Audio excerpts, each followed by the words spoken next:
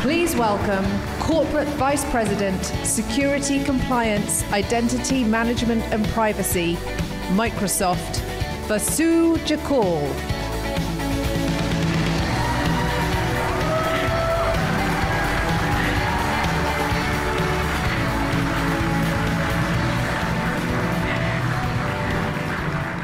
All right, well, good afternoon, everyone. I hope you all are doing well.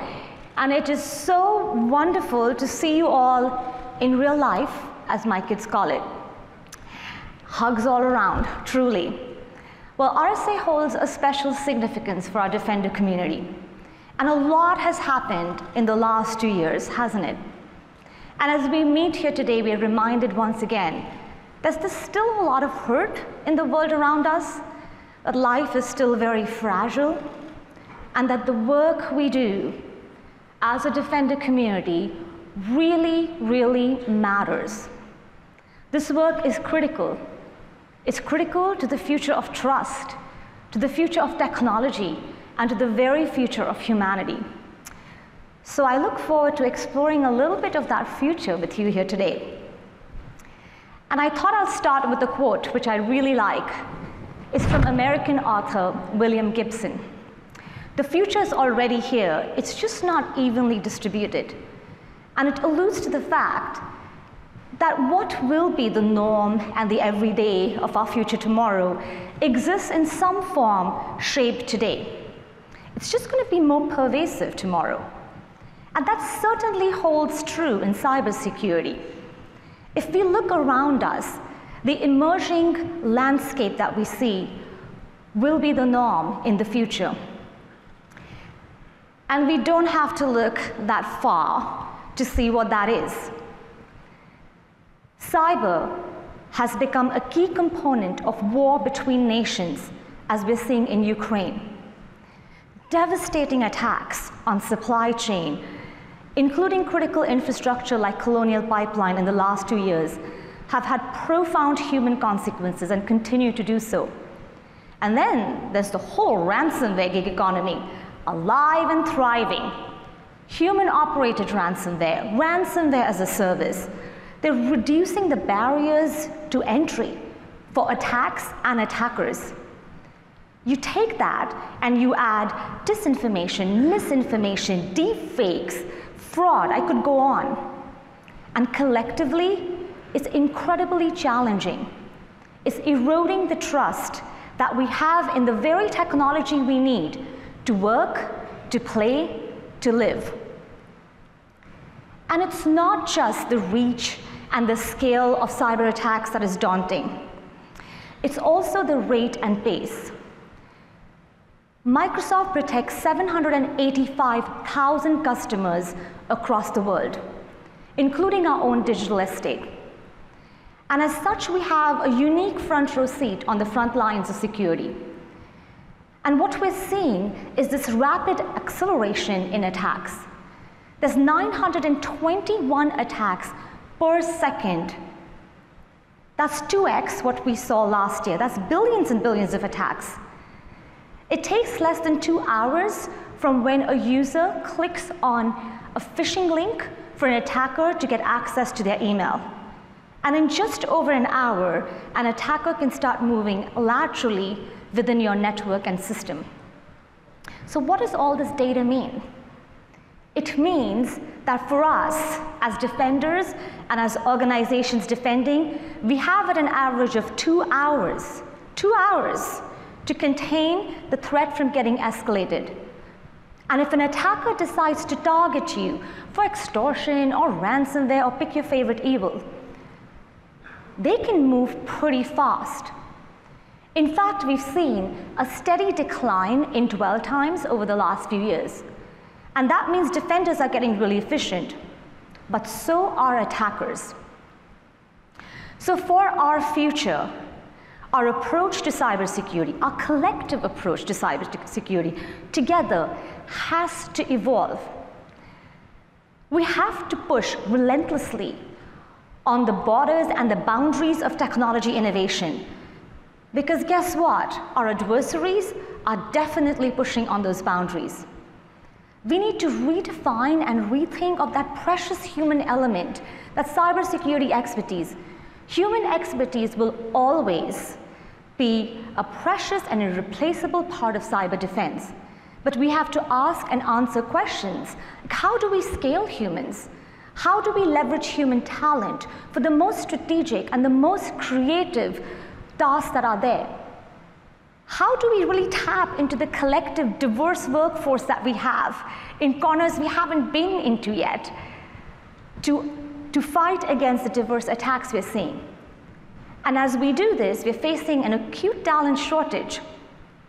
So we need to rethink about how do we attract more talent and then retain that. And that means we need to be more inclusive. We need to create platforms where every person, no matter who you are, can do your best work and thrive. So let's start by taking a look at technology evolution. Now, there will be many technologies in our future. I'm sure you all have your favorites, which will redefine and reshape our landscape, and is super exciting. But when it comes to accelerating the speed of response, AI will be one of the most impactful. I just shared with you a few moments back how it's getting faster and faster for an attacker to penetrate in the system. Not a lot of time to contain that threat. And so we, as a defender community, need to move our industry from defense at human speed to defending at machine speed. It's imperative we do that. And for that reason, I am excited and hopeful and inspired by both the promise and the potential that we've seen in AI, together with cloud and machine learning, to really effectively start addressing analytical and predictive capabilities and use that, whether it's on machine-trained models or general reasoning, to augment human capability. Now, I also know, as I say this, that there's been a lot of hype about AI, and it's jaded some of us. And it's true. For all that hype, today there are relatively few use cases that we can point to that are clear and accurate and apparent and attributable to AI. But, and that's a big but, without AI, we simply cannot scale our defenses at the rate of attack. To fight this asymmetric war, and it's pretty asymmetric out there, we have to use AI, all its superpowers. So let's take a look at what's working in AI today and what can we reasonably expect in the next few years, putting all that hype aside. One of the most effective use cases of AI today is detection. AI is incredibly effective and great at processing large amounts of data and classifying this data to determine what is good and what's bad. At Microsoft, we process 24 trillion signals every single day. That's across our identities and endpoints and devices and collaboration tools and much more. And without AI, we simply could not tackle this. In fact, as you'll see some of the stats here, almost 80% of our endpoint-based detections are powered by AI and machine learning. And there are more than 2.5 billion cloud-based detections per day that we use AI for. That's pretty powerful. But yet today, we're seeing AI being used in point use cases. What I mean by that is AI is very effective in providing an email security program, that split-second decision-making, whether to block an email or to let it go to an inbox. Same thing for endpoint security. AI is extraordinary when it comes to making that split-second decision on whether a file is malicious. Where the real power of AI is its end-to-end.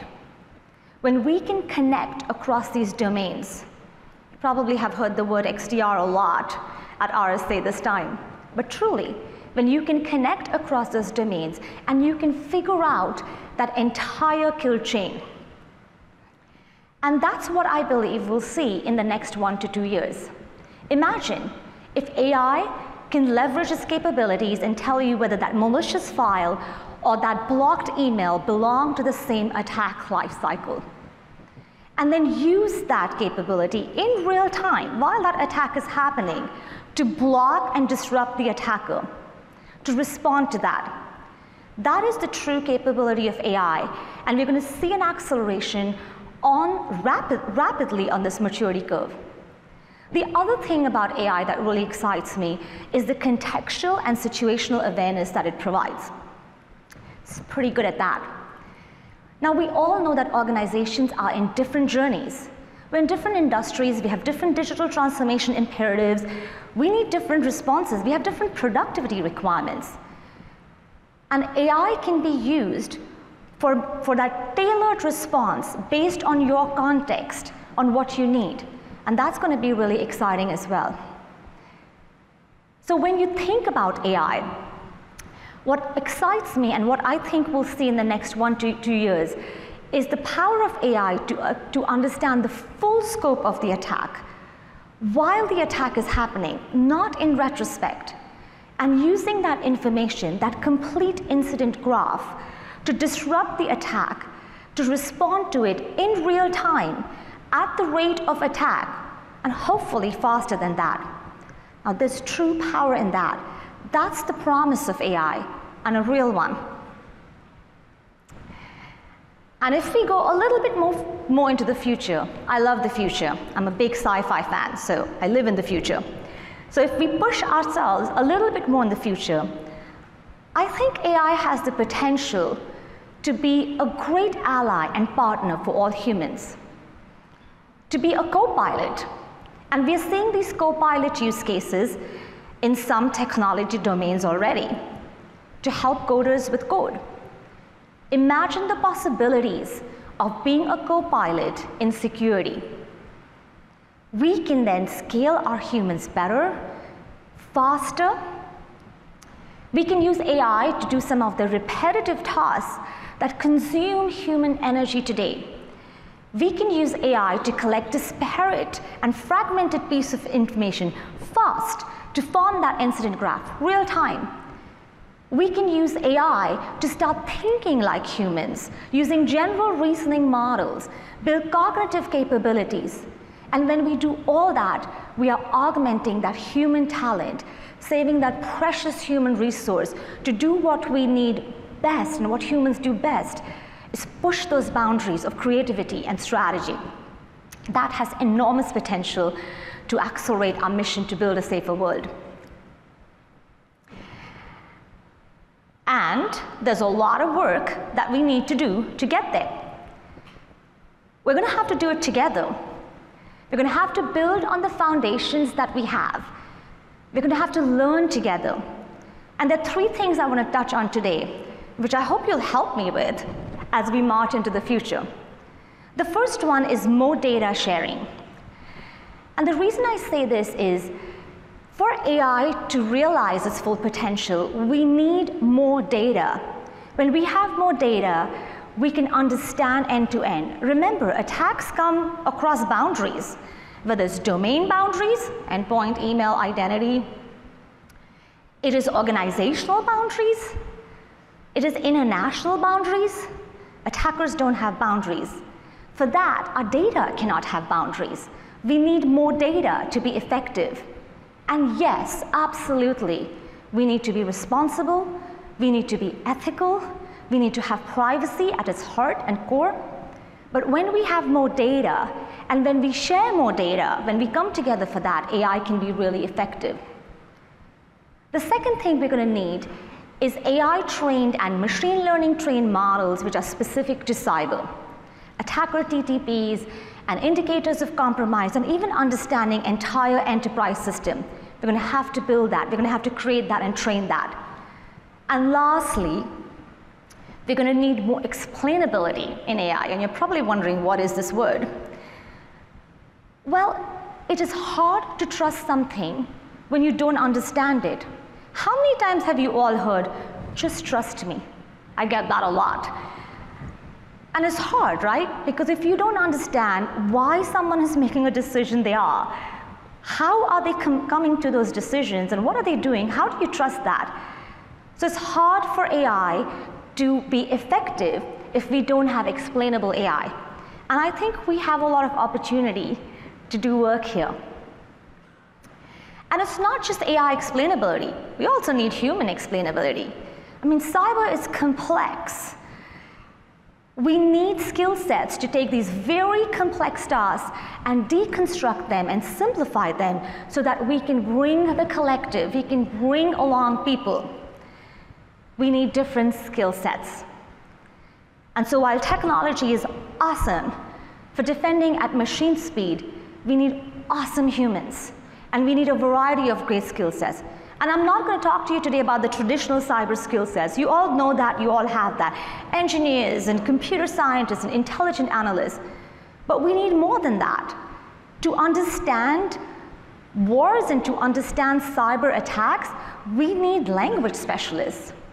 We need to build responsible AI, and so we need people who are specialized in ethics. We need people who are from political science. We need people who can design great products and UX and design specialists. We need to make sure we have great teachers who are going to teach about AI and great storytellers. We need social scientists. And I can go on and on and on. But the message here is we need all kinds of skill sets. Cyber is for everyone. It belongs to all of us. And we need this variety of skill sets. And the reason for that is for us to scale at this machine speed, we have to be that community behind that one security operator. I love this slide, I love this visual, because I think that's the heart of it. We have to bring the best minds, all that collective wisdom, that collective skill set, and we have to empower that SOC analyst so she can do her work effectively, at scale, without hiring an entire village. And that's why technology will play a key role here. And it's not just enough to have technology. We also need to attract and retain great talent. I'm sure you all are feeling the pain of cybersecurity talent. We certainly are feeling that pain at Microsoft. 1 out of every 3 jobs in the United States is vacant today in cybersecurity.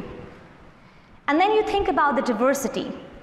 Our attackers are diverse, and they exploit the seams.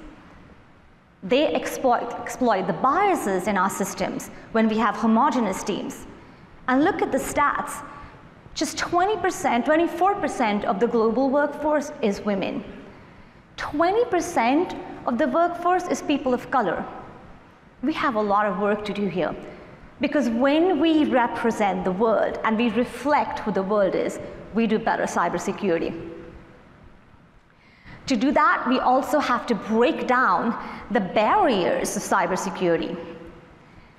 Think about it. If you want diverse people and if you want different people and different skill sets, you need to go to different watering holes for these people. You need to rethink how to skill and train. We operate in a very different world today. The pandemic has changed a lot. We need to rethink about things like cybersecurity degrees and experience. Anyone should be able to be a defender, whether you're 30 years in the industry and want to reinvent something, or you're just starting out from school. Isn't that going to be wonderful? We need to mobilize our community. Gosh, we have this incredible resource of community colleges, and I'm so, so proud that Microsoft is partnering with community colleges, and we have made a commitment to train 250,000 people in cybersecurity by 2025 in the US, and we're extending that to all our internationally as well. And we need to change the language of cyber. And what I mean by that is today, in many cases, cyber tends to be dark and fear-based and sometimes as FUD. But that might not be appealing to a lot of people. Shouldn't cyber be about optimism and hope and inspiration? Because ultimately, cybersecurity is about the empowerment of humanity. So we need to change that dialogue, one heart at a time. So as I come to a close here, I talked about the 3 I's: innovation, at its best, human ingenuity, in the essence of who we are, and being inclusive and creating those platforms. And these don't operate in silos. They work together. They're an interdependent whole. We know that human ingenuity has led to innovation for hundreds of thousands of years. We know that when we create inclusive environments where everyone feels like they belong, we do our best work. That's what being brave and bold and vulnerable in cyber looks like. So I hope that you will join me on this incredibly inspiring journey to do just that, because we're going to need our entire village, and it's an amazing village. So as I leave you today,